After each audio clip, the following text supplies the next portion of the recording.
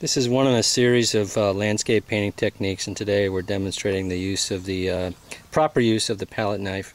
First thing you got to have is a good palette knife, nice sturdy strong blade, you know. Second thing is you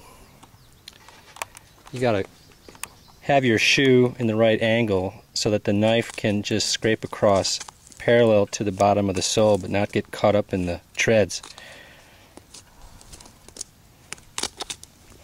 Here's where you see the benefits of a good strong blade. You know, a weak blade gets caught in there and snaps off and hits you in the face, could cause bleeding or some discomfort. But really just in a few seconds you're done with one shoe and ready for the next one.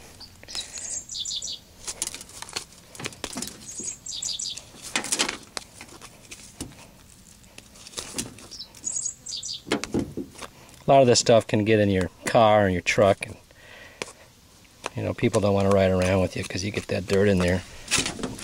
And then, you know, this extra point here helps you flick off the extra dirt. So that's just an added feature of a good knife. So that's pretty much it.